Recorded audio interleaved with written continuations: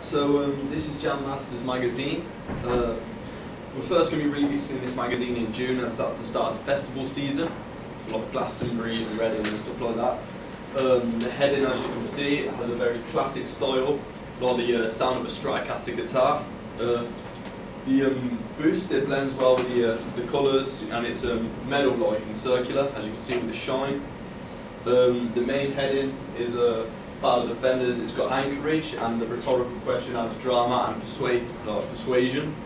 The cover lines are short and catchy, which is Guns N' Roses Reunite, and we like to use big names as well, as it will draw readers in.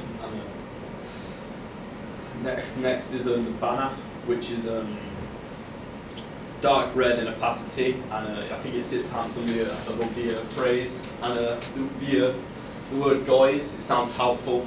You know, people will want to buy it because of that reason.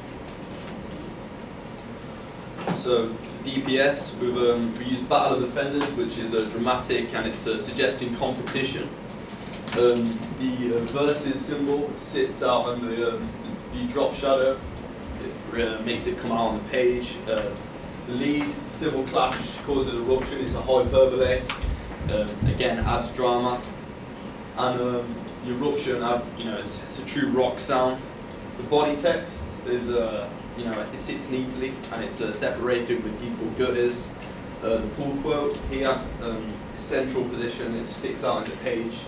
The drop cat, the T, represents a clear start to the body text. There you go. Thank you very much.